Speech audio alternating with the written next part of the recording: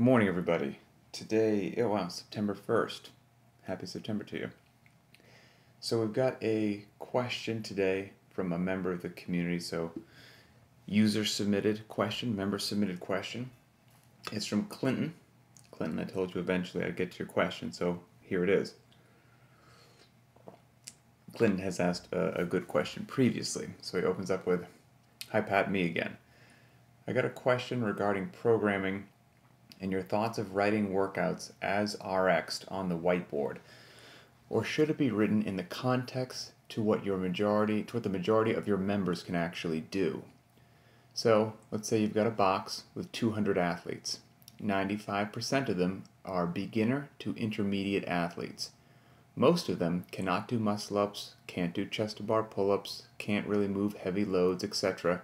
They're just your average everyday person. Should workouts be written as RX'd every day on the whiteboard, or written for the majority of your clientele?" Great question. So I've got of course several thoughts on the matter. Here's my quick synopsis, and then we'll dissect it, or unpack it, as they say. I can't stand that term. I don't think it matters whether you write them up as RX'd and it's potentially a little bit beyond the reach of what most of your members can do, or I don't think it matters if you don't write it up RX and you post what would be considered a scaled or modified version, and that is the workout of the day if it is where most of your individuals need to be. And here's why I say it doesn't matter, because I think the bigger issue behind this is the culture in the gym and what the leadership and the head trainers have set as how people communicate, the level of respect, the word choices, how they make the members feel.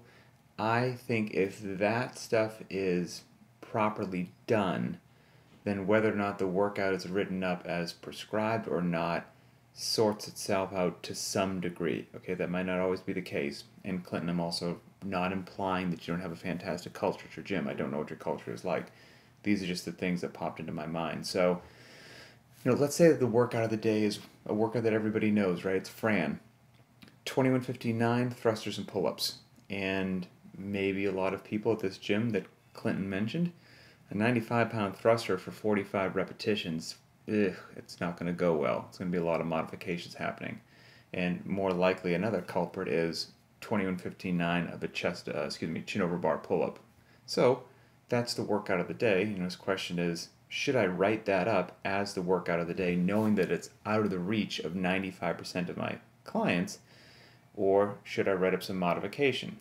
The classic way to do it, I'm not saying it's the right way, but the classic way would be to write Fran up there as the workout of the day, and then maybe you have, so I would say RX'd, and then maybe the next one would be a reduction in repetitions. It's 15-12-9, thrusters and pull-ups. So we kept the movements the same, kept the loading the same, 95-65, but we knocked it down to 15-12-9. That could be a modification or a scale. Then we could also play with the loading and the pull-up. Maybe another option or scale is 21:15-9. Thruster goes down to 75 pounds for the men, 55 for women. And now for the pull-ups, we've got a choice of doing either a ring row or the appropriate band for a banded pull-up.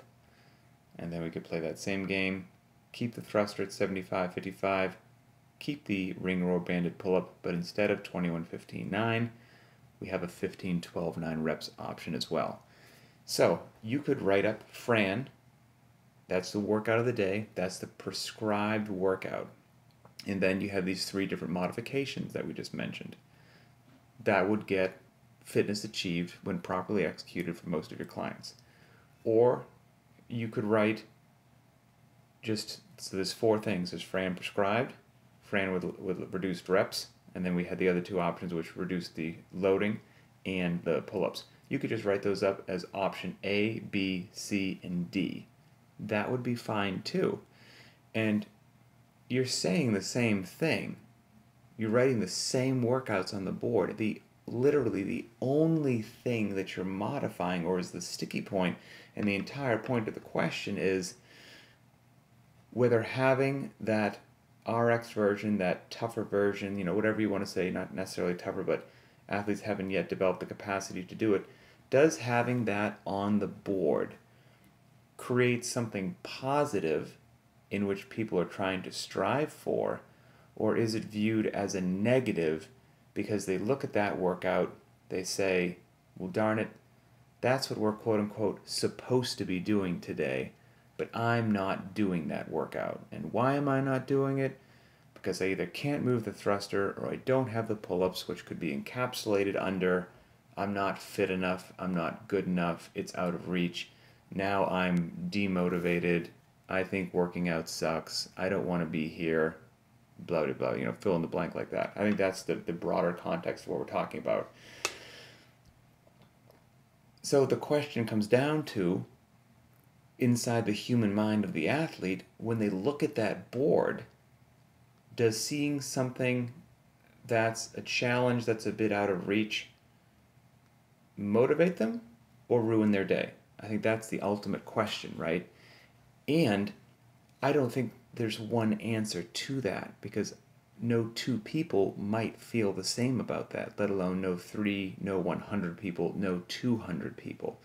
Now, yes, you could get a majority consensus, and if you realize that you took an honest poll of your 200 members and they said, as a matter of fact, yeah, I feel deflated and, bad when I see every day the RX'd workout is written up and I can't do it. It does not motivate me. I'm miserable. And that was 95% of your clientele replied honestly to that poll. I would say that's pretty powerful feedback and data, and I would be, very much in support of then changing the wording, used to describe the workouts or what you're writing on the board, etc., because that would be tough to ignore. However, in my ideal world, what the solution would be, because like I said, and I don't know what's happening at Clinton's gym, I truly believe that the owners, the leadership at the gym, and the trainers at the gym, they set the tone for the culture in that gym. And that is a huge responsibility. They not only have the responsibility of being squared away trainers, knowing all of their, being technically proficient in what they're teaching, being competent, caring for the clients, improving their clean, etc., time management, presence and attitude, demonstration. They not only have to do all of that, they're responsible for that. That's in their job description. But again, the gym culture falls on them as well, and that is equally as important as any of those other things that I just mentioned. And you might say, well, that doesn't make any sense. I mean, how could the culture that's created be more important than being technically proficient as a trainer to make sure that your deadlift's safe? And I get that, but if you're this amazing, technically complicated, proficient trainer, and the culture in your gym sucks, and it's negative, and it's a downer, and nobody likes being there, and nobody likes being around you, then you will have your amazing knowledge about the deadlift and no one to share it with, because you're no fun to be around. So the culture and everything that you create is profoundly important. And best case scenario in the ideal world is trainers would let their athletes, their community, their members know that everybody's on a different path to fitness. Everybody's on a different journey to fitness, and they're all at different stages. And just because you happen to be at a different stage than somebody else at the class, in no way, shape, or form is a character flaw with you as a human being. You're just on a different step in the progression. That's all. And so if Fran is written on the board and you're not quite there yet, and you need to scale the pull-ups with a band, that's just getting you closer to obtaining your goal of being healthy and being fit, and it's not a mark against you at all. That is a very important, powerful, potent message that also, in my mind, transcends to a lot of areas in life outside of the gym as well. And I think it's mission critical for clients to understand that as much as it is for them to understand how to deadlift, how to air squat, how to eat properly, and all that good stuff. And, there are some things that I can't talk about. I don't know a lot about colonizing Mars. I'm not a scientist nor an astronaut. However, when it comes to speaking with people, that is what I do for a living. Delivering messages, delivering content, and ideally explaining things which could be potentially challenging to get your head around or whatnot, but in a way that's palatable and acceptable. That's what I do. And so I'm here to tell you that delivery matters. Word choice matters.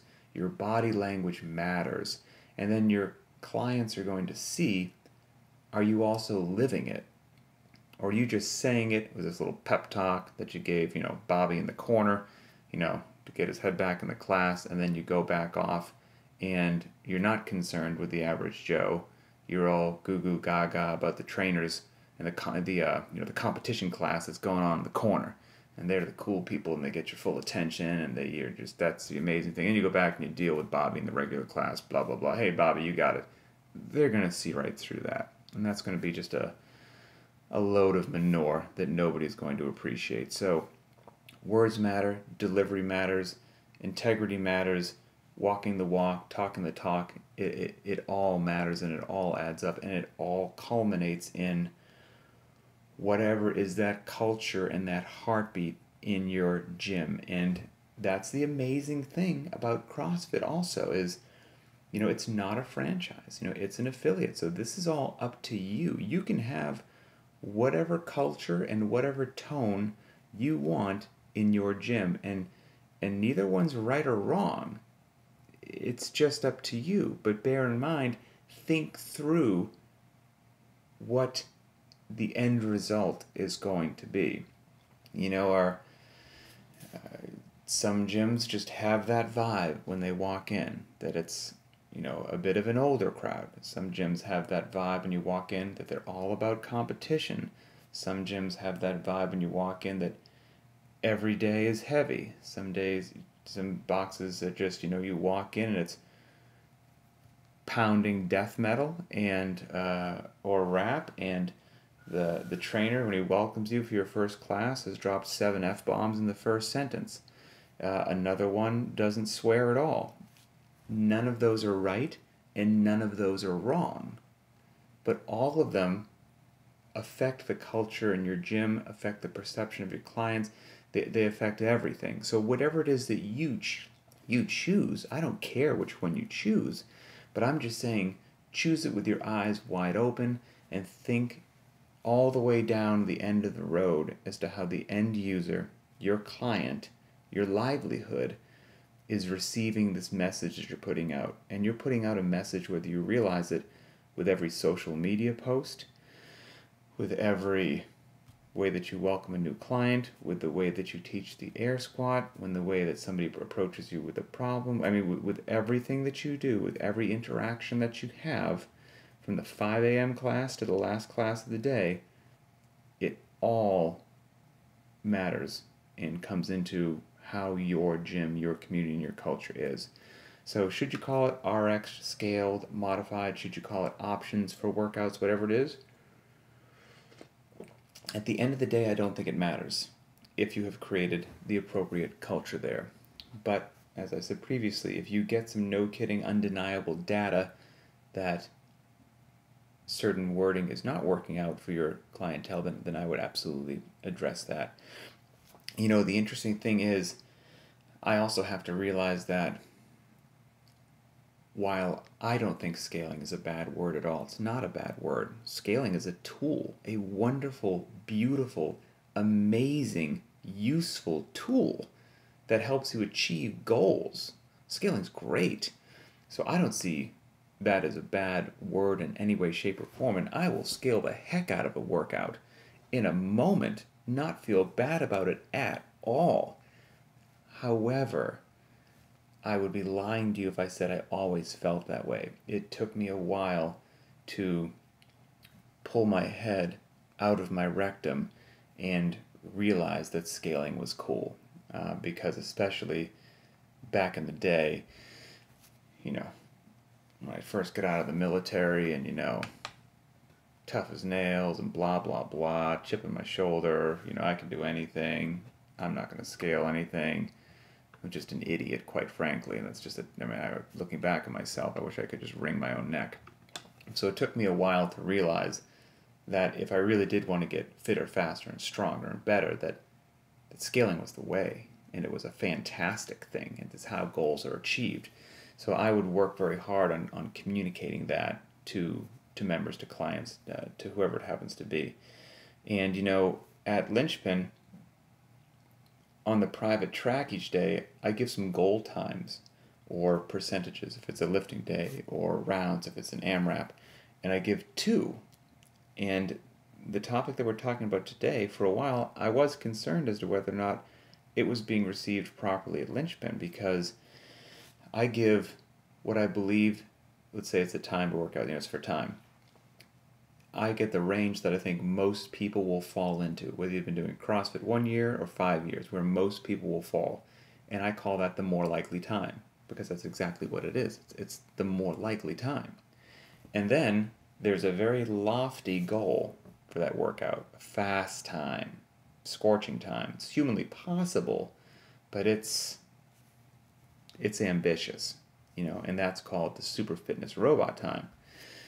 And we had those for quite some time. And then I was like, well, I wonder if I messed up when I did that, because super fitness robot, that's just a cool, flashy title, right? Who doesn't want to be a super fitness robot? And that's the time you want to go after. And then what's the other time? Wah, wah, wah. More likely. That's not a very flashy name, right? But yet, that's where most people are going to be, in the non-flashy one. So I was like, oh man, I think I walked into my own trap. I think I messed that up. I think I should have, made the more likely one some flashy, whatever it happened to be, and the other one, whoever, name it, whatever it happens to be. So I actually did what I just recommended. I took a poll inside the private track and was like, look, we can change this. Like, I don't want, this was not my intent when I did it. I was just putting out in a very factual manner, like, this is the more likely time. And if you do get this other time, wow, that is a heck of an accomplishment. And it was very cool.